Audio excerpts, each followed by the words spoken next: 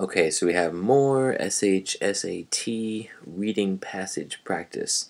Now again, I recommend that you pause this video, maximize the screen, so you can read this passage and then follow along as we work through the questions for this passage. So again, I'm going to assume that you have already read this passage. Okay, so number 33 is a pretty basic starting question. They want to know, what is this passage about? And to figure that out, I always skim this first paragraph right here to get a sense of the topic, and then I look for maybe headings throughout the rest of the topic to understand what's happening. And just from that picture, we can tell the answer, right? Because here they're introducing the history of trade in the region of Africa, and specifically the effect of the Swahili on that period. It's a period where there was cultural and artistic revival, right? Cultural and artistic revival in European countries because, and it says it right here, that they were able to provide these groups, the Swahili traders were able to provide them with so much, with materials, gold, ivory, and rock crystals, to actually make this cultural and artistic revival. And then it says over here, it's talking about the background behind that, and then talks about this process of development. So basically, if you look at A, B, C, and D, and E, A looks really important. It's almost a taker, which is the role played by the Swahili in international trade in 9th and 10th centuries. That's pretty close. Check that one off. B says the Swahili contribution to a revival of African art and culture. That's a really tricky one, because I'm sure that they did actually contribute to the revival of African art and culture, but really this article is about taking the African materials and the trade to revive European culture, right? So not to revive African, but European culture. C says the effect of Swahili traders on the art of 10th century Europe. Yes, that's partially true, but only partially. They're very careful with their language here. It was this whole trade process was about much more than art. So art can't be enough, right? It was also about culture. D says the sailing and boat building skills. No, there's almost no mention of that, except for here they talk about where they got started in their trading. How the Swahili traders used their wealth to develop their homeland. We don't hear much about that. So A is the choice I'm going to pick. Who were the Swahili's first trading partners? Okay, so here it says that they, for centuries before trading with Europe, they had sailed the African coast in small seaworthy boats of their own design. So that implies that their first trading partners were other African societies, right? If they're going up and down the coast, trading, they're going to actually be trading with those neighboring states.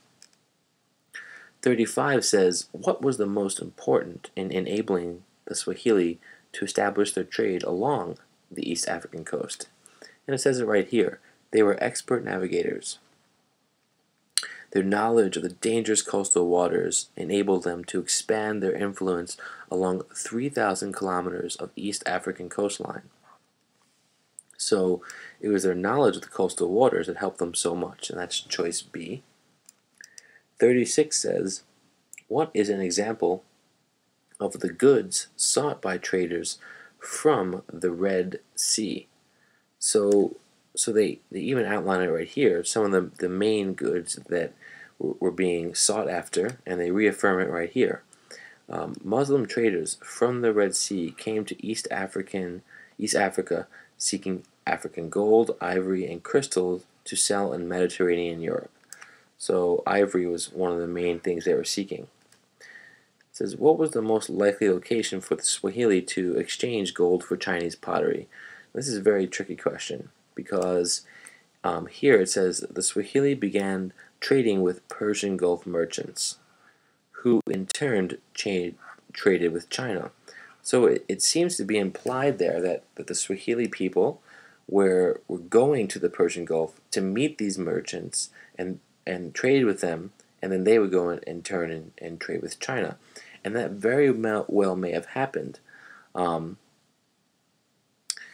but it says, I think it's kind of right here, that the Muslim traders came from the Red Sea, came to East Africa seeking gold, ivory, and crystals. So it's implying that people came to East Africa to trade with these sailors.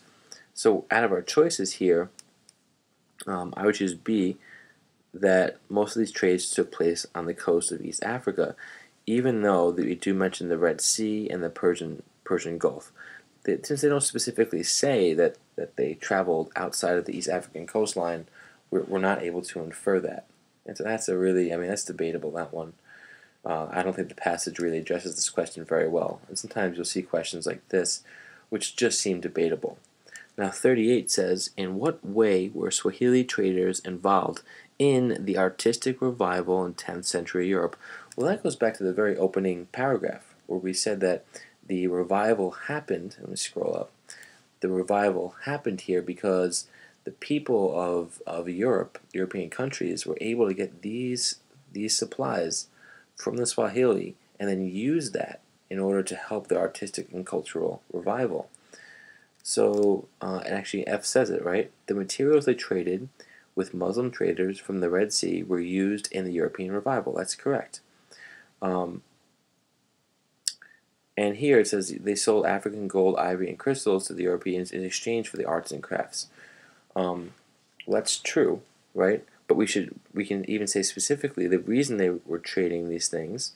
Well, I'm sorry, that may have been true. We don't know how they were exchanging. It's probably for some form of money, or I don't know. It could be almost anything. They might have hinted to that in the article. It's not even relevant because F is, and it takes us even further. F tells us why they were trading and how the effect of that, what the effect of the trading was, right? Right. They used those materials for the Europeans used those materials for the revival.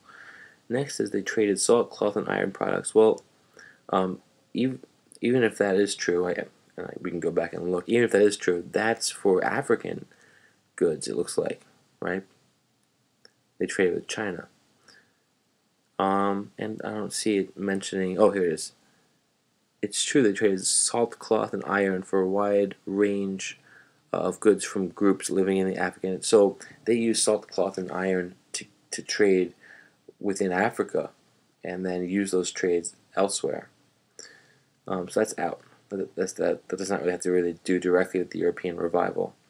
We don't know if they offered techniques or advice. That's J. And K says their network introduced artistic practices of the Chinese. They don't even talk about that. So F is the only reasonable answer there as well.